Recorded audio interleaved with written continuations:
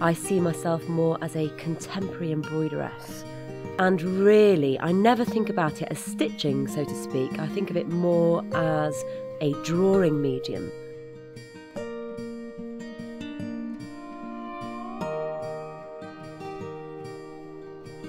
As the age of digital technology increases, we actually sort of have a slight rebellion against all this perfection.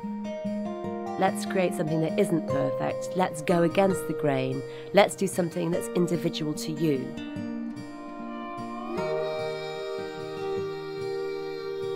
It makes our world much more interesting, a much more beautiful and attractive place to have these things around us.